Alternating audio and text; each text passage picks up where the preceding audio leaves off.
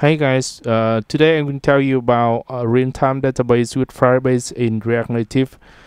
So firstly, I continue with the Google console for Firebase and click to database and choose the real-time database. The real-time database will create some of the database. Here we have collection, and we have to set a rule for this. So the permission here is read and write to true for anyone to write to the database without logging in. So firstly, I have to create a new component. I call this a database component.js. Inside this, I import some of the library or package. I import the Firebase package, and we also have the configurations for iOS and Android. These are two objects, and depending on your platform, it will use the database for iOS config and Android config. So firstly, for iOS, you open the plist file and see some of the parameter. So map this parameter to this object. We have this here, and from client ID, from app ID, and API key to send to the real-time database, and the URL storage package to send the storage to database, and the message sender, and so etc. And what about Android? You can see the content of Google service, and you do the same as with iOS. We have some of the property, then add the property to the object of Android configurations. And depending on your platform, we can initialize the database depending on the configuration for iOS and Android, choosing from a platform. And calling the initialize app in Reactnative, we can compare the OS is equal to iOS or Android, then choose the configuration for iOS or Android, and the application name. We have the root reference, or the reference to the root of the database, and the second is the child. The child here, we have animals, we have some of the collection, and you can add more collection here. This is the component for database. So inside the component, we have the render function. We set some of the initial state of animals arrays, and the new animal when user type your his animal here. So we have a flat list to contain any data from database, and each of the item has an animal name, and the animal name here, and so you can see in the database after updating. So inside the view, we also add an above view in front of the flat list. So we can add a button to add more animal name, and a text input to enter the name, and a button to add.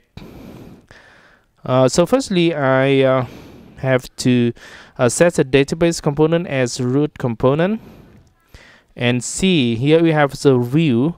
It is a view after the flat list, and below here we have a flat list with blank data. Because the array is initialized as a blank array.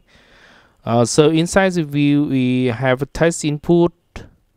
So the text input here to input the new animal name, and after the animal name, the state will be changed and the component will be re-rendered. So you can see that the view is outer of the text input, and the text input contain the placeholder enter animal name. So in the right of the text input, we have the button to add a new here. After you pressing the new animal name, you can press add. So this is a method. This method can check for the animal is blank, and then it will insert to the database using push. And animal ref is a reference to the collection animals in Reactnative real-time database. So this is a function is called when any change occur in the real-time database at animal collection, and so I can loop for loops and the snapshot as a pair, as some pair of key value. We have key 1 value 1, key 2 value 2, etc. So the for each is a loop for like in an array. So we have the animal is blank, and I can add the animal to here. I make an array of object depending on the key value pairs.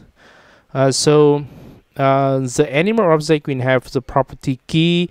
For the animal name, the key is for distinguish any record in the collection.